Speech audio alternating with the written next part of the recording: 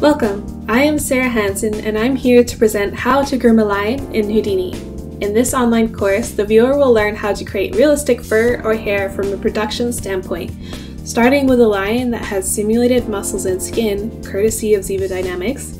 We will go over how to create guide curves for all lengths of hair using different techniques from the short eyelashes to the long mane.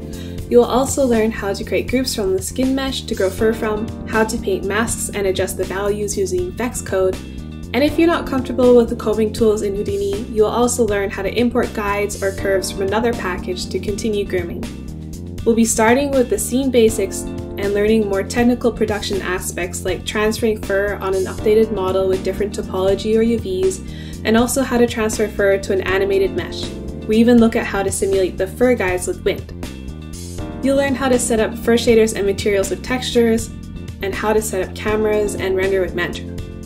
Grooming in Houdini is very powerful. It's non-destructive and procedural, making it easy to create any kind of hair look without consequences. And after viewing this course, you can expect to be able to groom any animal or human in Houdini using the same workflow for every character with confidence.